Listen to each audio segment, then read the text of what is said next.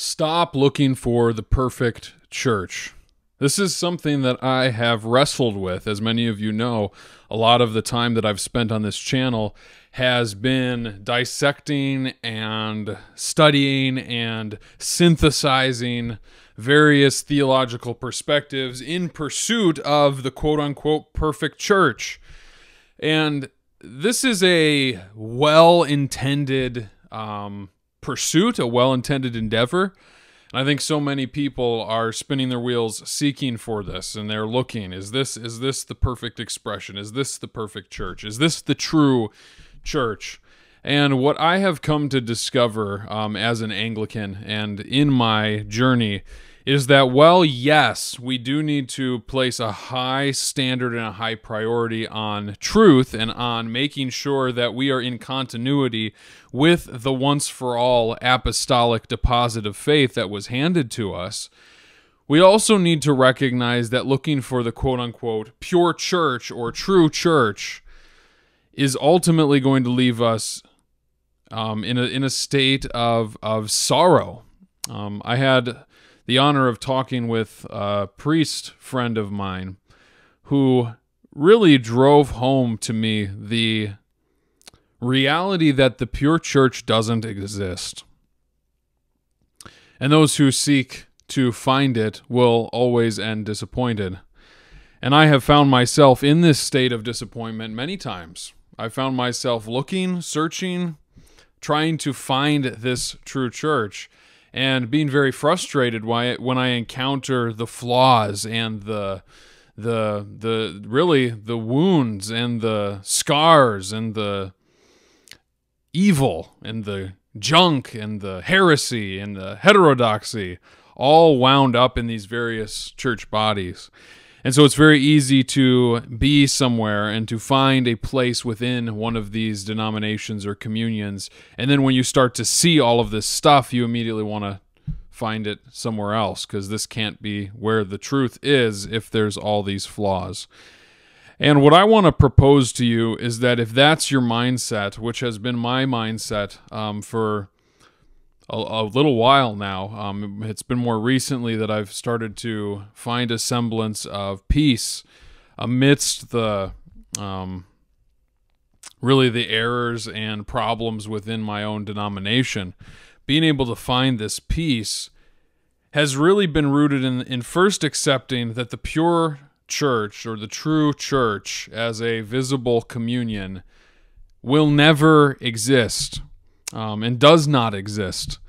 And the reason that this is important to acknowledge is because when we're so focused on looking for this pure church, we miss out on being able to behold the pure Savior, the bridegroom, the one who is spotless, the one who is blameless, the one who is perfect and pure. If we spend too long looking for the bride that's perfect, we're going to miss out on the groom who is himself perfection. And I have robbed myself of a lot of joy, a lot of peace in my soul by searching so hard and so desperately for the perfect church that I've missed out on being able to behold the face of my perfect Savior. And the encouragement that I want to offer in this video is really, so many of us, there's a deep need within the human person to find something that is indefectible, right? We want something that is going to have an objectivity, a structure to it that is perfect, right? It's a word I've been using throughout this whole thing, perfect.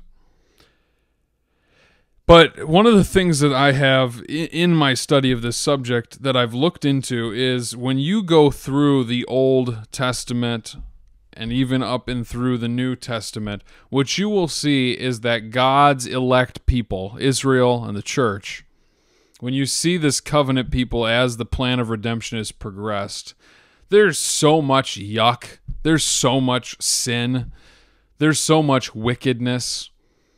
And not just wickedness and sin at the level of the quote-unquote laity, but sin and wickedness and evil on the part of the leaders. those who were called to lead the people of God in godliness and in truth, they are the ones who consistently fail to do so. They fail to live righteously. They fail to live in perfection, in holiness. And what's so amazing is what this causes us, or should cause us to recognize, is that the plan of redemption came about through people, yes, but in spite of them, not because of them. In spite of them, in spite of the failures of wicked fallen man, God was the one who progressed his covenant plan of redemption for mankind. And so at the end of the day, when you look through the Old Testament and into the beauty of the incarnation and the death, resurrection, and ascension of Christ, we see that fallen man was used as the means by which God advanced this plan, but that the whole time it was God's faithfulness, God's righteousness, God's provision that ultimately brought the plan to fruition. It was not man. Man was failure after failure, sin after sin, disobedience after disobedience, covenant unfaithfulness after covenant unfaithfulness. And so when you get to the new covenant, there's this idea that now we have the perfect church. Now we have the perfect thing, the perfect institution. But what we end up finding is that it's made up of fallen men, fallen women, just as it was before. Fallen leaders, fallen bishops, fallen priests, fallen deacons, fallen laity. And it is once again God who will advance his plan of redemption for humanity through this fallen body. And that's not to say that we should be denying or looking for an excuse to abandon the authority of the church. Christ has entrusted the church with the gospel message, and the Holy Spirit will preserve that apostolic deposit through the church. But we need to recognize that on a case-by-case individual level, and even on an institutional level, the church has erred, the church will err. And we see this so clearly and so plainly in history. There are certain contexts where I believe that the church does not err. And I believe, I would point to the creeds, I would point to the ecumenical councils as places where God's Holy Spirit promises to preserve the church and to preserve the truth. But that being said, I think that we should not even be looking to the ecumenical councils or the creeds as the final source of truth and authority. We need to look to God alone, and specifically to the Scriptures as the revelation, the revealed revelation of God. Because the ecumenical councils, while they do possess an infallibility, their infallibility is derivative. It only codifies and calls to mind those things which are already expounded in the revelation that God has given us in His Word. And so the only new revelation that we have, the only true revelation from God, is contained in the Old Testament and the New Testament. And so when we look to these things and we look to the church as the interpreter of these things, we must recognize the church has an authority in this sense, but not in the sense of being this undefiled, pure, spotless thing. That alone belongs to Christ, and He is taking His church and He is sanctifying His church so that His church will be that spotless, pure virgin before Him. But we're not sanctified yet. We're not fully sanctified in a consummate eschatological sense. That still is to come. And that's why we bend on our knees and we say, Lord Jesus Christ, Son of God, have mercy on me, a sinner, because we recognize that we are a work in progress. We are saved, we are being saved, we will be saved. And not only is this on an individual level, it's on a more importantly, a corporate level. God, Jesus, the pure and spotless Lamb of God, is perfecting His spotted, flawed bride that He has decided to marry Himself to.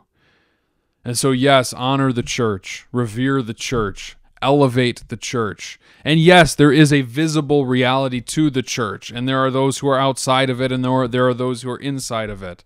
But within that visible body, If we're looking for perfection, we are not going to find it. If we're looking for sinlessness, we're not going to find it. We will always be disappointed.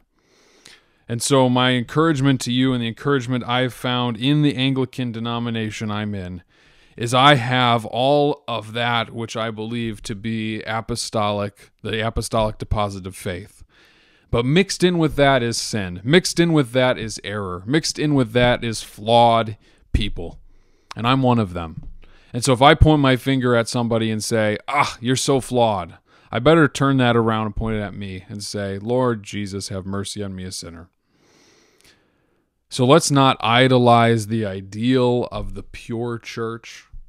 Let's idolize, let's venerate, let's honor, let's worship the spotless Lamb of God who takes away the sins of the world. And if we start there, I do believe that the church will become more clearly and more visibly a pure and spotless bride. But until we stop introspecting about ourselves and start beholding the face of our Savior, I'm not sure how much further we'll get in our sanctification, because we are not the means of our sanctification. That's Christ alone. So if we're not looking at Him, if we're not beholding His face, then what exactly are we looking to? What exactly are we putting our faith in? These are the things I've asked myself. These are the things I'm asking you.